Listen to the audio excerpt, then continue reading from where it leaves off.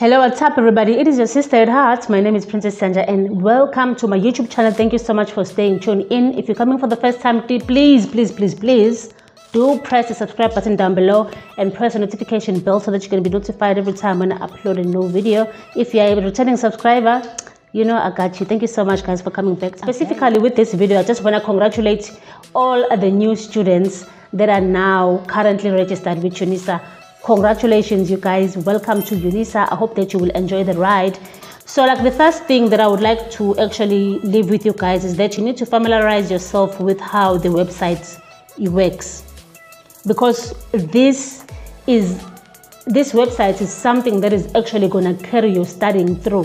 You're not going to have somebody who's going to follow after you. You're not going to have somebody who's going to tell you what to do. You just need to know how to be familiar with the website, with my Unisa website, so that you will know what to do and when to do it.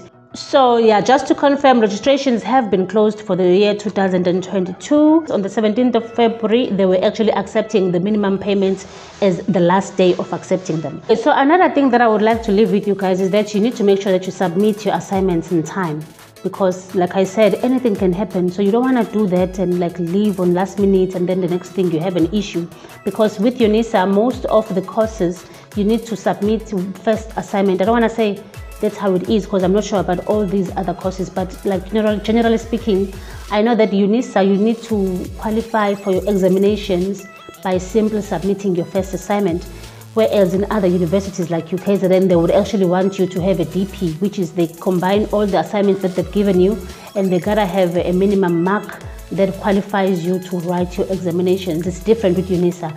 All you need to do is to simply submit your first assignment and you will automatically qualify to write your examinations. So if you don't do good on your assignment, you will have a lot of pressure to actually excel with your exams.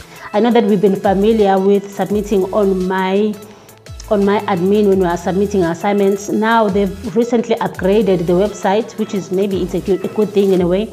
So now we're no longer going to your admin to actually submit your assignments like we normally used to do before. So now you're going to find there's myModules. I'm going to leave you guys the link below that will actually elaborate further about that down below on the description box. Okay, another thing that I want to tell you guys is that you need to make sure that you check your emails every single day. And also guys, if you're using your phone, because like almost all of us are always having our smartphones around, try and log in on your MyLife or on your myUnisa and save password. In that way it's going to be easy. You're not going to feel lazy for you to actually log in order for you to read your emails. You're just going to punch in maybe the first number of your student number, then everything is going to pop out, and then you're going to press login and then you'll be able to read your emails in that way.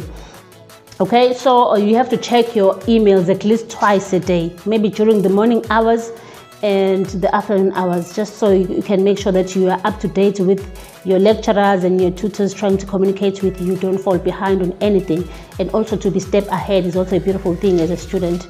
So you gotta check your emails. And lastly but not least guys, I need to emphasize this is very important.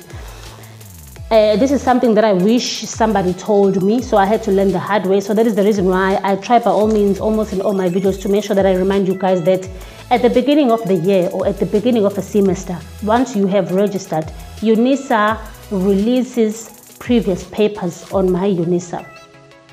And this is where you find them, where you find your tutorial letters and stuff and your study material. Okay, so below they normally release previous examination papers, and the tricky part about this is that they also take them away as you get closer to your examination date. So you gotta make sure that at the beginning of a semester or at the beginning of the year, make sure that you download those previous papers and keep them on your side so that you can be able to use them when you are now preparing to actually write examinations. I don't want to lie to you guys, they come in very handy when you are preparing for your exams. When you have studied that what you need to study, you can use these examinations to actually test yourself about how ready you are for your exams. I don't want to lie to you, they've helped me a lot throughout my journey, and I just decided to actually pass that information towards you guys as well. Thank you so much for staying tuned in. From me to you, all I can say is I'll see you